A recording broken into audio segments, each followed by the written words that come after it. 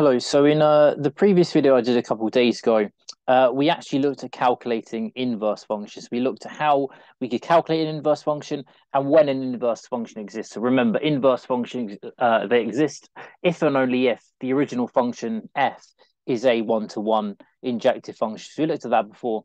So in this video, we're going to look at the domain and the range of inverse functions. So we've got a little motivating example here. So let f of x be equal to x squared, where x is bigger than 0. So again, in the question, they tell us the domain here, so we know that that's our domain. So, and I've drawn a little sketch of the graph here as well. So the x squared graph for a positive set of x values. So we want to calculate the inverse function. So this is what we did in that previous video. So the key thing is you want to let y be equal to x squared. And then you can do a change of coordinates because remember, inverse functions are just basically where you flip the x-axis with the y-axis. You just want to do a change of your coordinates. And if you do that, you get x equals y squared. You can then square root both sides. And if we do that, we get y equals the square root of x. And it's going to be the positive square root of x because we don't want it to be the negative square root of x in this case, because we'll see that if we reflect this graph, this y equals f of x graph in the line y equals x. So remember, that's what you have to do to get an inverse function. You reflect it in the line y equals x. You would get this kind of this shape here when you reflect it. So we want our y coordinates to be positive because obviously the coordinates on the blue curve are obviously positive y coordinates. So that would be our inverse function. So our inverse function would be f inverse of x is equal to the positive square root of x. That would be our inverse function in this case.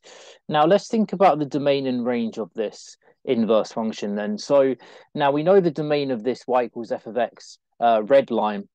We know that that is x greater than 0 because we were told that in the question. And we see that by the graph that the range is f of x bigger than 0. So I mean the x squared graph, the x squared graph goes up to infinity.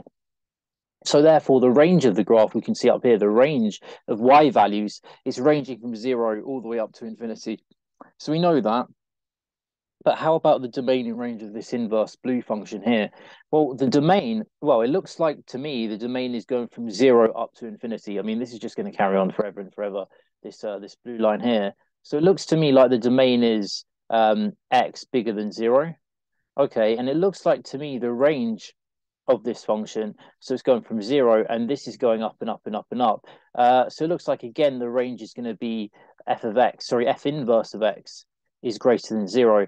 So because we reflected the x and the y coordinates around, I mean, this is probably not a very good example, actually, but what's actually happened is that your range of your initial function is actually the same as your domain of your inverse function because your range of your original one was your range of y values, so basically the height of your red graph, but your domain of your blue graph is basically the width of your blue graph, and we flip the graph over so that when we flip the coordinates over, we flip the axes over, the y and the x coordinates over, the height of this red graph will now be the width of this blue graph, and the width of this red graph will actually now be the width of this blue graph. Sorry, the height of this blue graph. The width of the red graph will be the height of the blue graph. So what we can see when after this change of coordinates is that the range of f will be the same as the domain of f inverse, and actually the domain of f is the same as the domain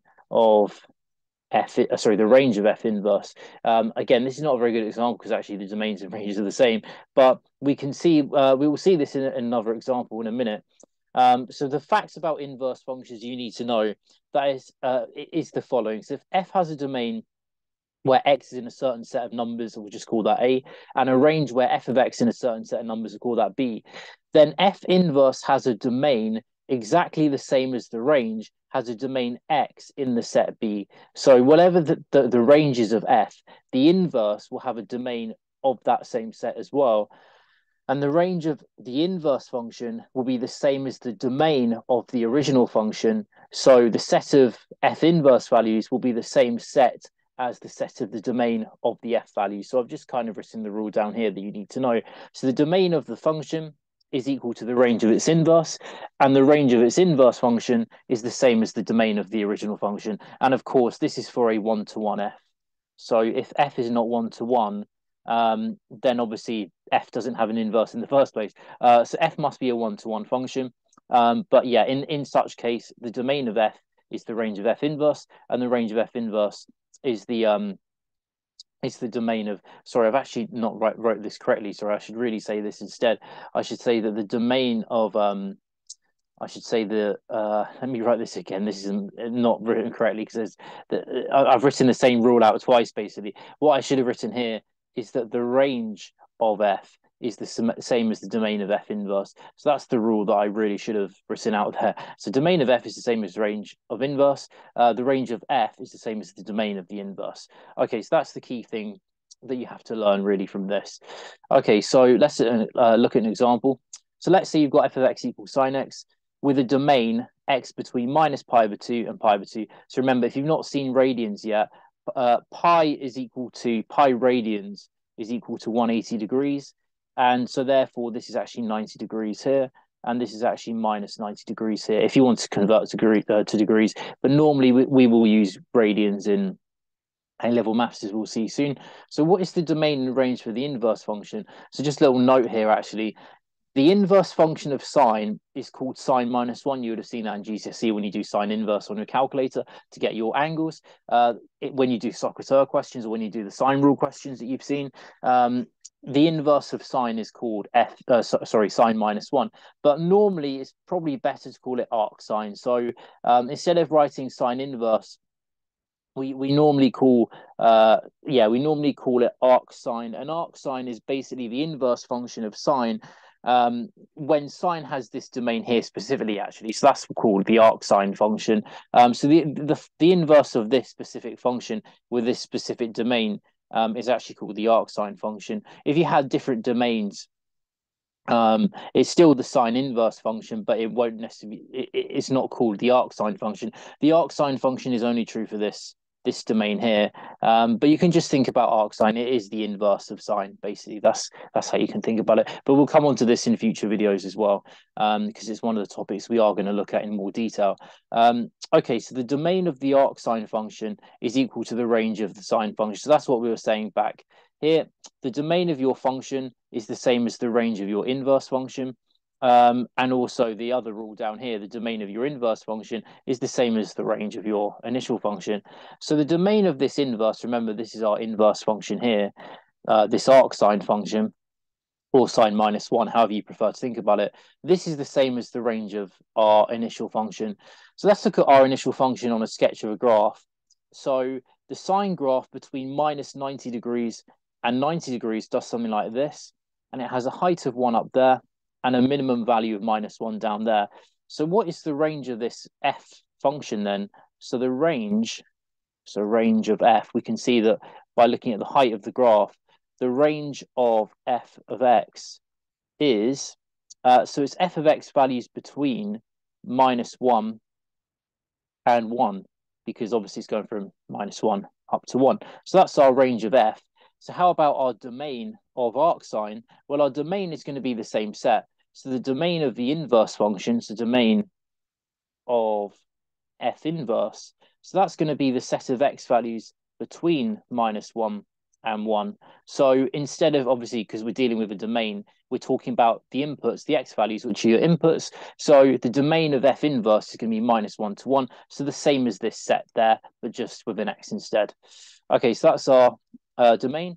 Now, how about the range of arcsine? So remember, our arcsine is our f inverse, and our f here is our sine.